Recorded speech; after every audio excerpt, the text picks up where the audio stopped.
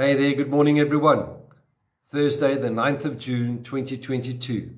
This morning's devotional is a reading from Isaiah chapter 53 verse 5, which reads, "But he was pierced for our transgressions, he was crushed for our iniquities.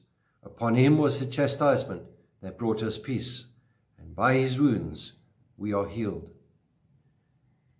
I have quite a few scars on my body, none of which were self-inflicted. There are some also emotional scars, and those scars which other people cannot see. None of us ever get out of this life without a scar or two. I also hasten to add that you're never to be ashamed of your scars, because they are the visible sign of a struggle that is within many of us.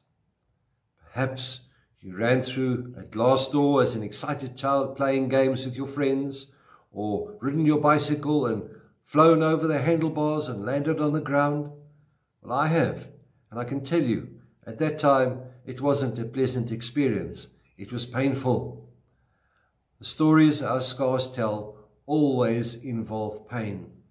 Some visible, but perhaps the worst ones are hidden. Those wounds scar over deep within and perhaps hide the shame that you may have experienced. In our minds, the enemy whispers, "You are the abused one, you are the divorced one, you are the addict." The enemy wants to define us by our scars, but Jesus wants to define you by his scars.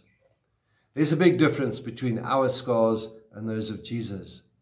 Jesus bore that pain which caused his, to free us from our shame. The devotional verse reminds us this morning, "But he was pierced for our transgressions, he was crushed for our iniquities. Upon him was the chastisement that brought us peace, and with his wounds we are healed." Jesus was killed by crucifixion, nailed by his hands and feet to a cross, and left there to hang until he died from suffocation. After his resurrection, those scars in his hands and his feet and the side were his identifying feature. "See my hands and see my feet," he said to his disciples, "that it is I myself. Touch me and see." My dear friends, Jesus has the scars to prove that you are of great value to him. When you accept his healing in your life, your scars then point to him to tell a new story of restoration and redemption. May the Lord be with you. May he bless you. May he cause his face to shine upon you and be with you always. Goodbye.